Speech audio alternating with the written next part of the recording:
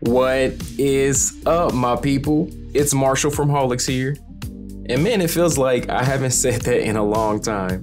Now, most of us probably heard by now that there were more updates coming for Cyberpunk and they were going to be huge, and this patch continues that trend because it comes in right under 17 gigabytes for me, and it's saying that it's going to take over 20 minutes to download, so it is pretty large.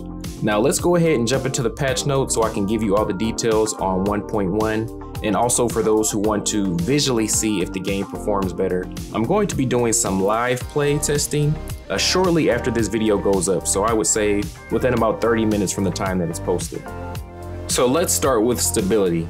It says that memory usage improvements have been added for various elements. So that's for the character, interactions, navigation, mini-map, devices. There's a lot listed here. So that's much improved. And there's various crash fixes. And it says it's related to loading saves, game opening says closing, and point of no return. I'm not sure what that one is. I would assume maybe later towards the end of the game, but that is welcome to hear because I still get a good amount of crashes whether I'm on PlayStation 5 or PS4. Now, with the user interface, they fixed an issue where prompt for exiting brain dance could be missing, and they removed an invalid item from loop. Doesn't say what the item was though. And then visual, they fixed an issue where a grenade's trajectory could be displayed in photo mode. They fixed particles, hue appearing pink when viewed close up. They fixed cars spawning incorrectly in reported crime. Welcome to the city. And then there was an achievements issue that was fixed as well, where completing one of the assaults in progress in Santo Domingo would sometimes not contribute towards progression for the jungle achievement. And there's various miscellaneous issues. I won't go over every single thing, but they said they fixed saves getting oversized, and that's related to the modifier indicating if the item is crafted, and they trimmed the excess size from already existing saves.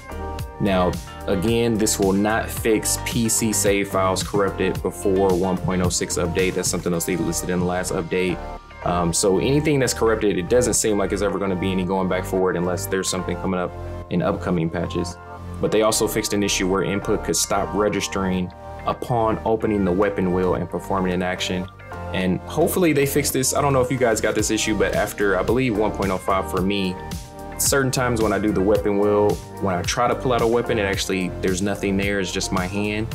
And it's weird because you can't shoot anybody, but if you hit the trigger to shoot, it's almost as if you shot, and then everyone's like alerted in the area, even though there's no gun in your hand and no bullets or anything comes out. So hopefully something like that is fixed as well. I didn't see that specifically pointed out, but I'm hoping that's taken care of. Now, in specific issues with PlayStation, they said performance optimization of crowds on PS4 Pro and PlayStation 5 has been improved. And then they fixed various crash elements on PlayStation 4. With Xbox, they improved memory usage for character creation. So mirror, scanning, camera, remote, all that's improved. And then PC specific, it says it will now be possible to obtain achievements while in Steam offline mode. And it says no, offline mode needs to be enabled before starting the game for this to work. So this change does not work retroactively. And they also address the game startup crashes related to loading the cache on the video graphic cards.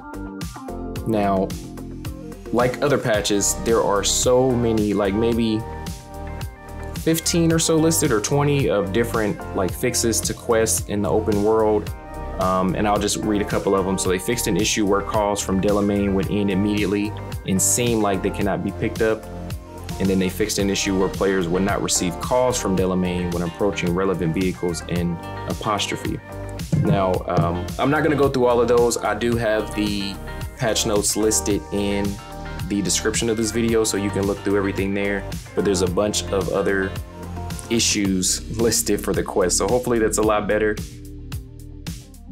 Now let me know how the game has been performing for y'all, if you've actually just put it down and you've been waiting for more updates, or have you still been playing, trying to give it a chance and just working through any type of bugs and things like that that you had. Definitely let me know. Now, if you made it to this part of the video, thank you so much, and I really appreciate you watching. And again, we are going to be going live to show off some gameplay to see how much better it is. We're going to start off on PS4. After that, we may do a little bit of PS5 after, depending on how everything goes. So thank y'all for watching, and we will catch you in the next video.